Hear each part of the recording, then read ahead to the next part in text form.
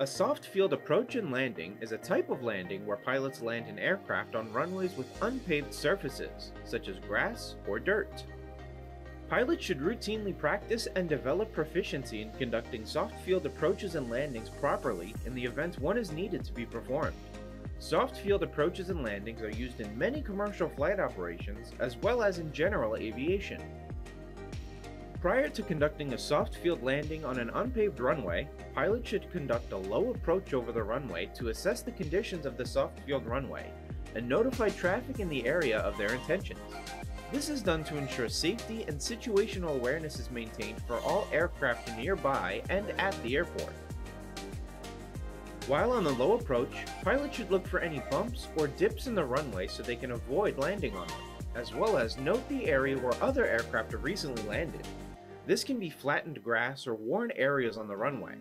The reason this is so important is because if other aircraft have been landing in that area of the runway, it should be suitable for landing. If it has rained recently, pilots should also look for any mud or puddles on the surface of the runway, as these can cause issues when landing. Once the low approach is completed, the pilot must make a decision to land or not. If they are landing, they should fly the appropriate traffic pattern and make the necessary traffic pattern calls. To conduct a soft field approach and landing, pilots should conduct the before landing checklist to ensure the aircraft is properly configured and is ready to land. As the pilot approaches the runway they are landing on, they visually look at the windsock to obtain the latest wind information to properly apply crosswind correction inputs. When on the final approach, the pilot ensures they have lowered the flaps to 30 degrees and have established 61 knots indicated airspeed on final, approximately half a mile from the runway. Slightly higher approach speed should be used under turbulent air conditions. If gusty conditions are present, increase final approach speed by 1/2 the gust factor. They then choose an aiming point to use while landing, and maintain the aiming point in the center of their windscreen to descend down to. While making the approach to the runway, the pilot must adjust the pitch and power for the desired airspeed and approach angle that will permit landing within the desired area. Remember that pitch and power work in a relationship, so when one is adjusted, the other will need an adjustment as well. Upon clearing an obstacle, real or simulated, the pilot then initiates a power reduction to begin the descent to the runway to begin the roundout. The pilot should set their throttle roughly 200 RPMs higher than idle. In Epic Flight Academy Cessna 172 Skyhawks, this is about 1000 to 1200 RPMs. This extra power is needed to allow the aircraft to softly settle onto the runway surface. Note: when the power is reduced, the nose of the aircraft must be lowered to maintain a constant approach speed. As the pilot rounds out the aircraft and settles into ground effect, the pilot flares the aircraft and ensures that the main landing gear will touch down first.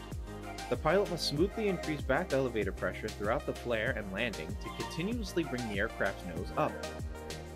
This allows the pilot to keep the nose gear off the ground to assist in the ground roll and prevent the propeller from striking the ground. The pilot's eye should transition to the left between the window post and instrument panel to allow the pilot to see while the nose is high and gain depth perception.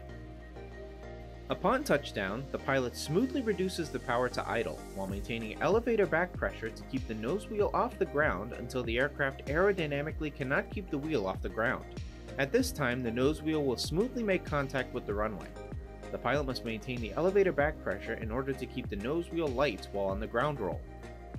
The pilot leaves the flaps fully deployed to alleviate weight off of the main landing gear and does not apply brakes until the aircraft is slowed to a safe speed to avoid skidding.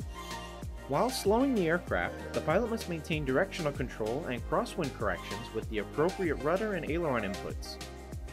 Once the airplane is clear of the active runway and stopped, the pilot performs the after-landing checklist. Some helpful tips when conducting soft field approaches and landings are: just like slow flight, the pilot must adjust the pitch and power to maintain a stable descent to the runway while maintaining the appropriate approach speed. Remember, pitch and power adjustments are a relationship, meaning when one changes, the pilot must adjust the other to maintain their desired condition. Do not force the aircraft down to the ground, as this can lead to an unsafe landing. Remember to keep your hand on the throttle during the entire maneuver in the event that performing a go-around becomes necessary. When simulating landing on a soft field, ensure that back elevator pressure is still maintained to demonstrate keeping the nose wheel light while landing and during the ground roll, until exiting the runway and crossing the hold short line onto the taxiway. When being evaluated by a progress check pilot or designated practical examiner, the pilot must maintain the appropriate approach airspeed, plus 10 or minus 5 knots as a private pilot.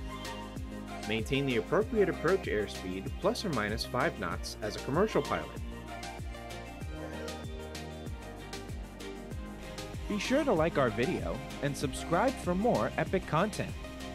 And while you're here, check out some of our more recent videos and playlists.